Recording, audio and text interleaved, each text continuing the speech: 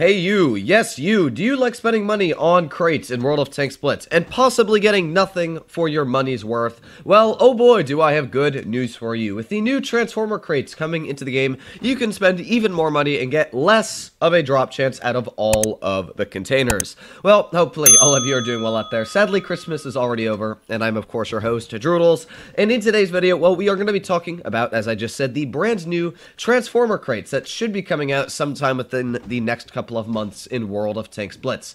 Now, these are possibly the worst containers I've ever seen. As you can see here, I'm opening up 1,500 gold containers that give you a 10% drop chance to get your hands on a snow globe. And I opened up all the gold I had, about 8,500 worth, and as you can see, I got literally nothing out of all of them to try and get the snow globe, which may contain a vehicle. So I'm opening a crate to then get a crate to where I can get a vehicle. Well, oh boy, if we move over to the Transformer crates, it just makes that whole thing a whole lot worse. So we go over to Edge, and these are the containers, and the way they work is you buy the Transformer box, and then it gives you another box with a drop chance all equal. So I could open up, let's say I buy a pack of 10.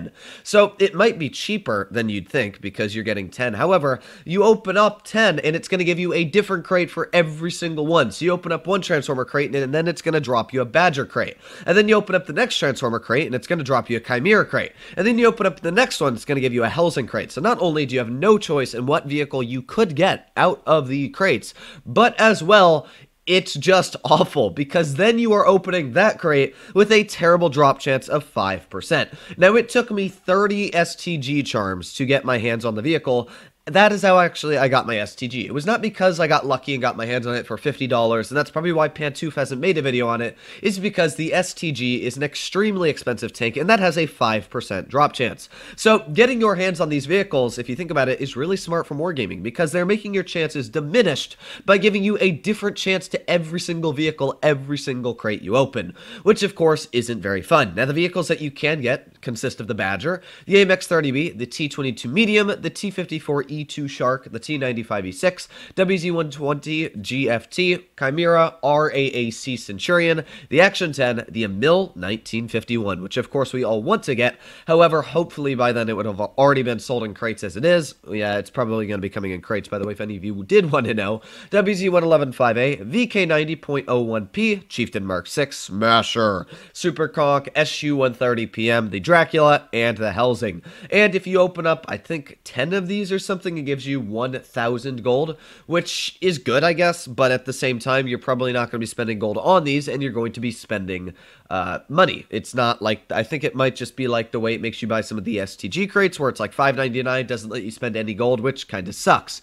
So, yeah, the Transformer boxes are not something I am looking forward to. And I wanted to say this now, do not spend your money on these containers. Yeah, if there's a cheap bundle that's for like $5 and it gives you 5 of them, I do have a feeling that these will be cheaper than your average box, but do not think that they are anything new, cool, and hip. They are actually the opposite. They are just giving you crappy containers hidden in a brand new type of paywall that absolutely sucks. In my opinion, Blitz is becoming a little bit too much pay to win, because a bad player at this game could easily buy a Smasher or an Annihilator now and just make their way straight into becoming actually a decent player, where a player that's trying to learn how to get good at the game has to struggle and deal with these overpowered tanks while they're making their way up the game. And containers like this don't really make it better, because now the people that are trying to pay to get better are also having to pay such a ridiculous amount of money, they actually almost deserve the pay to win, because getting your hands on any of these tanks with a 5% drop chance is about literally 5%. So you could spend $1,000, and because they're giving you different containers every time, literally get no vehicle that you want and end up with a Helsing or, you know, one of the worst vehicles on the whole list, which might get you really, really mad.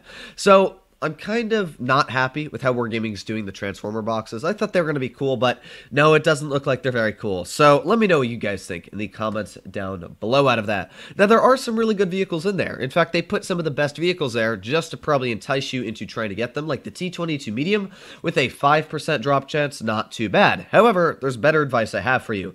Of course, as we all know, the T-22 Medium, if we go back to Blitz, is currently for sale for the price tag of either $24.99 if you want to test your luck lock in the 25% drop chance, or it is 20,000 gold, which if you were to get your gold boxes, which you can see like here, you would have been able to get your hands on a T22 medium, one of the best tier 10 mediums in Blitz, for the price tag of $20 US, which is way better than gambling your money on something like Transformer crates or the STG crates. You could either spend 15,000 gold, almost $20 worth of gold on containers that you might not get anything out of, and you probably won't, or 20,000 gold on something that you will guaranteed get something out of, and a 2-tier higher tank.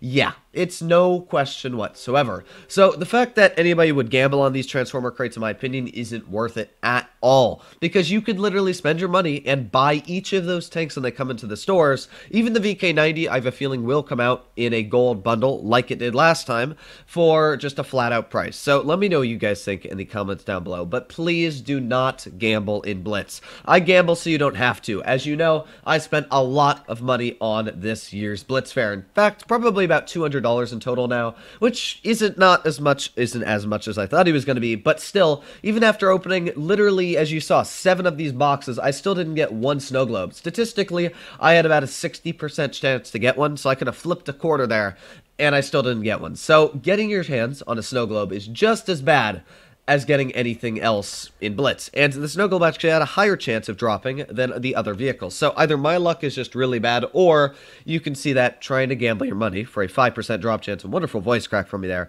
is not worth it. So hopefully you enjoyed today's video. As always, if you did, please consider smashing that subscribe button down below. But I just wanted to make a quick little video talking about the new and useless Transformer boxes in Blitz. But hopefully you enjoyed it. Other than that, I will be seeing you in the next one.